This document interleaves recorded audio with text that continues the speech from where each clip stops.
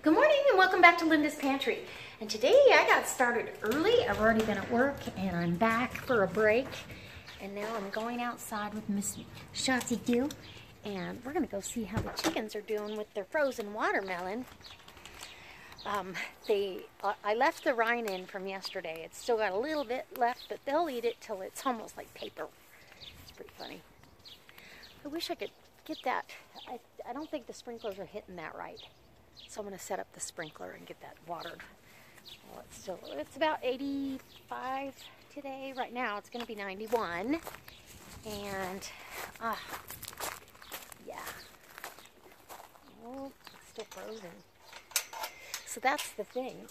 The watermelon stays frozen for quite a while. And they, obviously they can't peck at it if it's frozen solid. So, oh girlies. Oh, it's getting softer. It's getting soft. You could peck at it. Yeah. They're like, nah, we tried it earlier. It was really cold and hard. But they'll have it gone. This is the one from yesterday. I mean, there's still a little bit of rind there. They'll get through it. Oh, she says I might have to have some of that. Yeah. All right, so success on the watermelon, and thank you guys for all your kind comments. You guys are awesome, and input and suggestions. I got tons of good stuff out of yesterday's video. That was really awesome. I love it when we share the information and share, you know, like about the phone calls, getting phone calls from people you don't know. Somebody gave me a link to an app that works to block those and keeps you, almost fell in a hole, keeps you from getting spammed with phone calls and all that good stuff. So, I got some of the straw, about half the bale of straw moved. It's not the most fun job in the world, and I just take my time when I'm gardening. So, well, I did the first bale. This is the second bale, and it was wet and gooey. So I was like, I think I'll do that after tomorrow. So if you can see, half of the garden area is totally mulched, more than half. And I just have down here to finish off. And I'll do that tonight. And that'll be easy. And that's plenty of straw. So there's 2 bales of straw in here. And I got some weeding to do. But it'll suppress those weeds and give you a nice, moist, even temperature, even moisture in your soil, all that. So if you haven't tried mulching with straw, I would go ahead and try. And it's one of the best things I've ever done. Oh, I gotta show you. And they grow pretty fast. I got 2 things to show you. Okay. So I'm coming around here. Check it out. Look at how big that bell pepper's getting already. It's already that big in just a couple of days since I saw it. That's crazy. And, oh yeah. And peas are vining up. They've latched on. The green beans have latched on. So it won't be long and we're going to have beans coming in. And no, I didn't pick the rhubarb yet. But the apple tree is doing great. All the apples are hanging on. Oh, one more thing. Hold on. Okay. Oh, I have potatoes flowering here, there, there. And you know what that means? And tons of buds on these. You know what that means? That means we have tubers forming underground. So we're definitely going to have potatoes.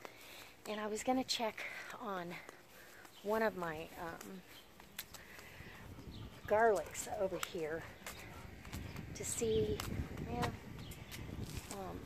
if it's gonna bulb or not. I don't think they are, the ones that I transplanted. I think I'm gonna have to dig them up in the fall. And how do I get weeds in a raised box? I don't know. Okay, Shotzi says, it is hot, let's go in, and I agree, Miss Dew. Yeah. Okay, whew. There we go. Anyways, that's what I'm doing. I'm catching up on YouTube videos, and just got done watching Brad and Krista over at Big Family Homestead. They're getting ready to move to a new homestead. I'm excited. And I'm going to give a shout out. This is one of my newest favorite channels. Alumna Acres. If you haven't watched these guys, it's a family of 3, husband, wife, daughter, and they have a great homestead. I'm guessing it's in Michigan or some place like that. It's up north, and he's got kind of an accent, so that's what I'm guessing. I could be wrong, but they're raising chickens and pigs, and they just did meat birds and processed them, and they're growing their own food. He does a lot of really neat projects in the shop kind of thing. So when he needs something, he builds it. Yeah, and their daughter is amazing. So anyways, if you guys watch this, hi! And everybody that's, you know, looking around for a new channel, go check them out and tell them I sent you and say hi. Okay. All right, guys, I'll be back later when I got something else to show you. Once it gets really, really hot, radishes don't like it, and they tend to not do well. So I'm very thankful for these. Thank you, Lord. Radishes for my salad. It's wonderful. Okay, the other thing I wanted to tell you, I went, and let's go over here where there might be some shade. And by the way, chickens love radish tops. They love them. I dug down in one of my transplant of garlic out in the other bed out there.